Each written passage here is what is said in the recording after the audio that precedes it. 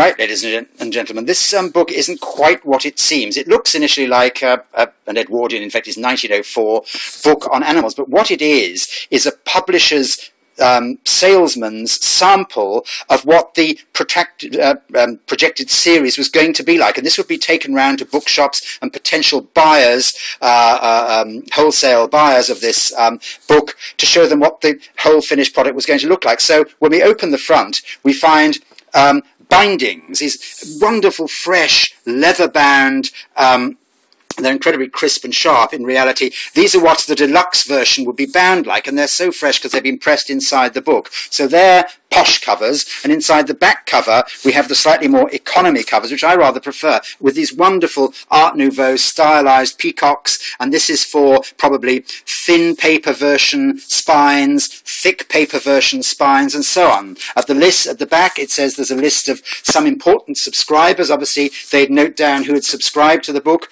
so that you could see who was going on. And basically the whole book is a sample, so pagination doesn't follow. It's just giving examples of different kinds of pages. So here are the pages where text and pictures are combined. Wonderful animals, farmyard animals, insects, gorillas, hands and feet and so on, strange polyps and all sorts of things, sloths hanging from trees. So they're the mixed text and illustration pages. Then we go on to a section which is more and more it goes on. Sorry. Then we go on to a section which is full page black and white illustrations, some side on, some full page, ibexes and all sorts of things, penguins, condors, llamas, all sorts of rhinos, and then we have a wonderful series of full colour pages of creatures from the sea and the land and the air. Very spectacular, wonderful Edwardian colour printing, a spectacular one of a lion there, and so it goes on. And then beautiful banded snake, fish, lizards,